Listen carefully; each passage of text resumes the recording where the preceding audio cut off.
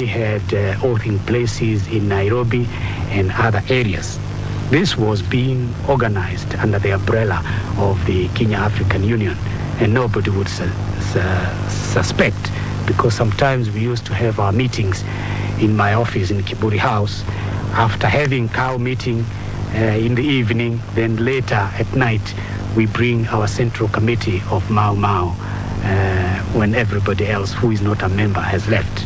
We knew our people were ignorant and they were ruled by the tradition customs, and where they thought that they held that oath could kill. And we tried to exploit the ignorance of our people.